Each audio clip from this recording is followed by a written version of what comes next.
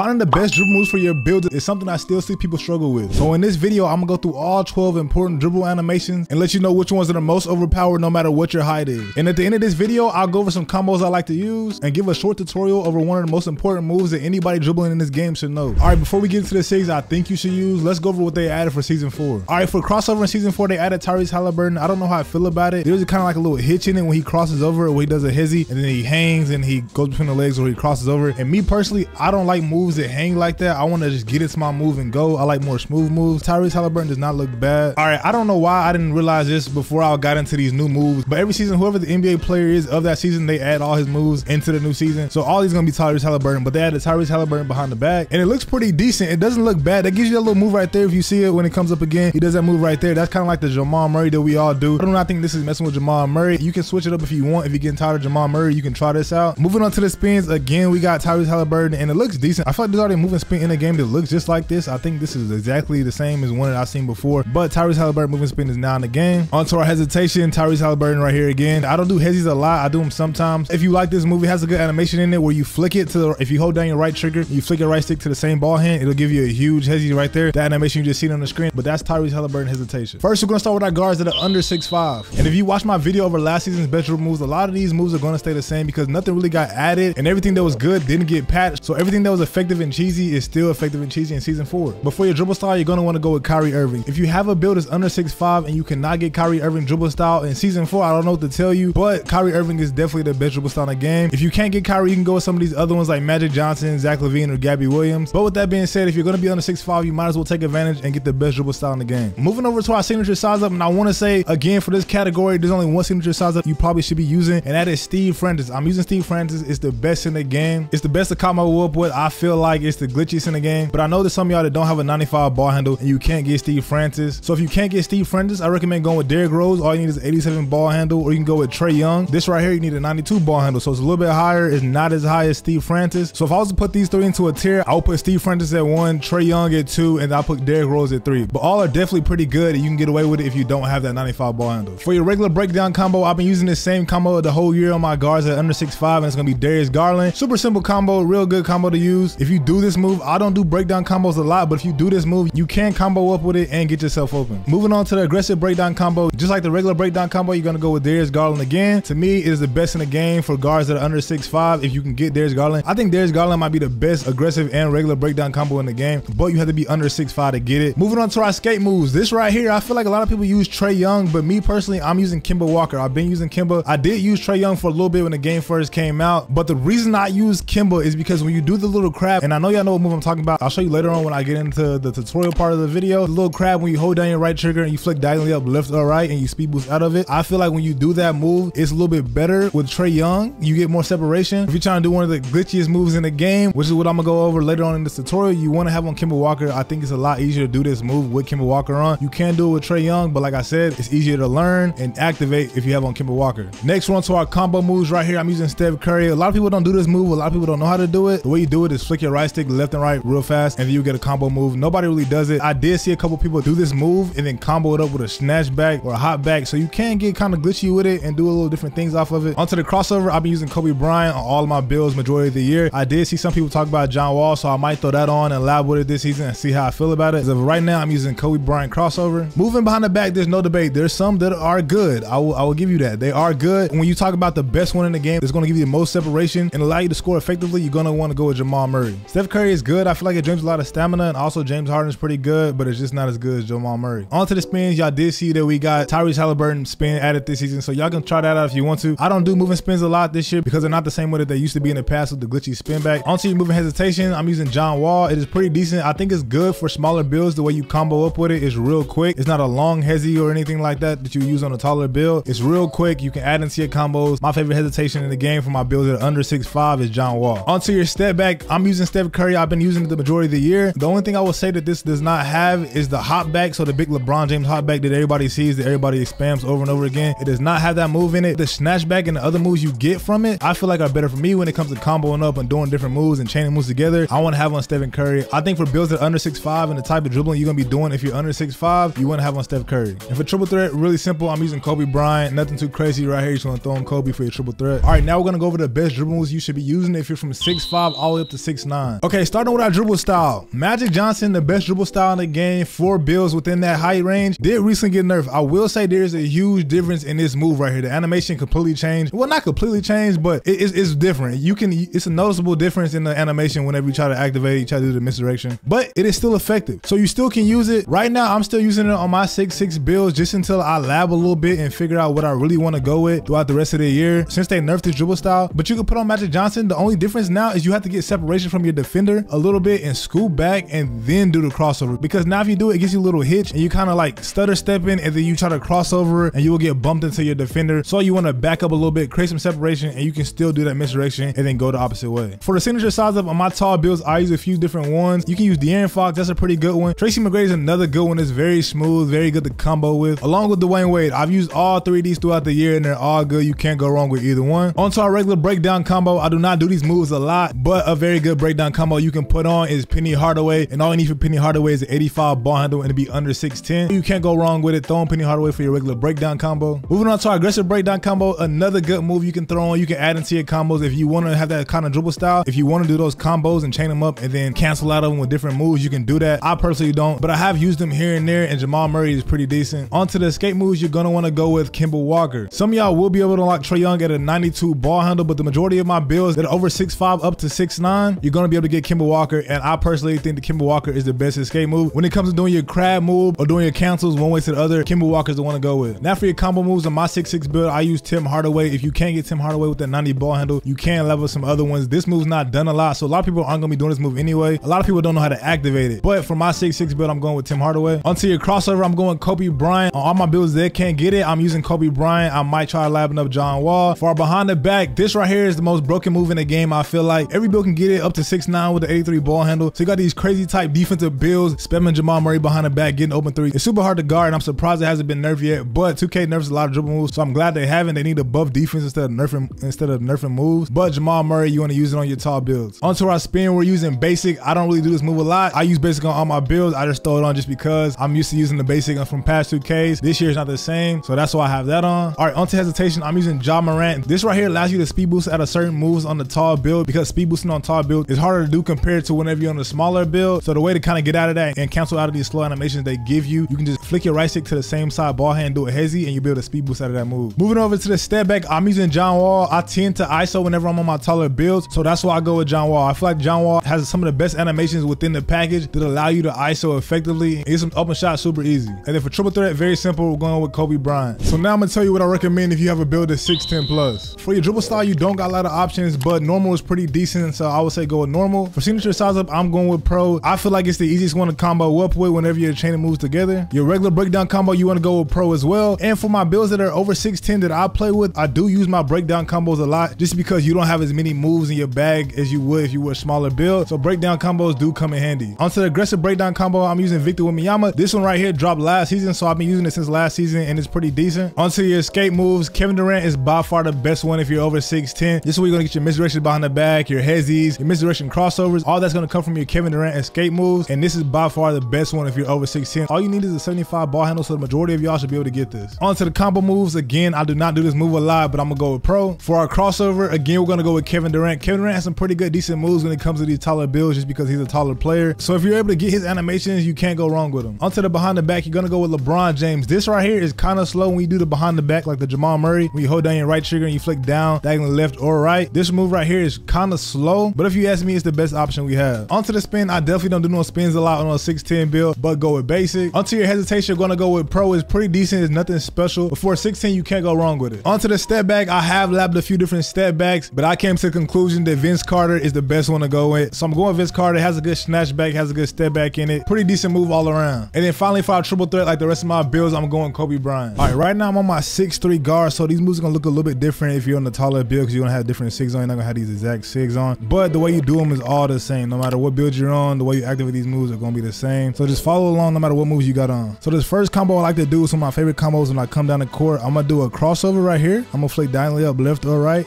I'm gonna hit that crossover without holding turbo. I'm gonna flick and crossover. The next move I'm gonna add to that is a crab. So the way you do the crab is hold down your right trigger and you're gonna flick your right stick diagonally up, left or right. It's gonna get a move right there. It's gonna look just like that. If you have on Kimber Walker, it's gonna look just like this. If you don't have on Kimber Walker, it's not, but that's the way you do it, is hold down your right trigger, right stick diagonally up, left or right. The third move we're gonna add to this is linked to your step back, and that's gonna be your snatch back. The way you activate this is hold down your right trigger again, and you're gonna flick down on your right stick. It's gonna give you that move right now. I have on Steph Curry, so that's why I get this animation. If you have something on differently, then it's gonna give you a different animation. So when we put them together, you're gonna flick, crab, and then snatch back, and that's the way you do it. That right there is a little slow down version, but when you put it all together fast, it's gonna give you this move right here. You're gonna boom, boom, and then snatch back. That right there is a very good combo to come down the court, get into your moves. All right, this next move I like to do, I want to come down the court. I'm gonna hold down my right trigger this whole time. I'm gonna flick down to get this snatch back. So I'm gonna get that move right there. After I get the snatch back, I'm gonna do a crab, and then I'm gonna follow that up with a behind the back Jamal Murray. It's gonna look like that. So when you put it all together, it's gonna look like this. Snatch back, crab, into a behind the back. You can crab back this way with a behind the back that way. Just do different moves, you know, combo up different moves in different orders just to keep the defense off of balance. All right, now for what I think might be the most overpowered move for a guard, and I think every guard should have, and it's the L2 cancel. I have other videos on this move, but I want to try to go over it again for y'all. I tell people all the time, learn how to do it with the behind the back and the snatch back first, because it's a lot easier, and once you get that timing down, you can do it with the crab. All right, so I'm gonna speed boost one way while I'm running, hold down my left trigger, and then I'm gonna flick to do the behind the back. The way you do the behind the back is hold down your right trigger and then flick down on your right stick. And the timing on this is what's super important. You can only L2 cancel out of a speed boosting move. So right here, when I do this move and I'm speed boosting while I'm running, in the middle of me running is when I wanna hold down my left trigger. Once I hold down that left trigger for a millisecond, I'm gonna hold down my right trigger and then do the behind the back this way. So let me do it again for y'all. Y'all can slow down the video if it's kind of fast for y'all. Y'all can slow down the video, but you wanna run middle of the sprint, boom, behind the back. You can also run middle of it and then snatch back. And once you get those two down, I feel like those are the easier ones to do. You can put the crab in, and when you're crabbing one way, so we're gonna do our crab while we're moving, hold down our left trigger, and then crab back the opposite way. It's gonna get that L2 cancel. If you made it this far, you have all the dribble moves you need for all your guard builds, but click on this video right here while I give you the best jump shots for all builds and heights.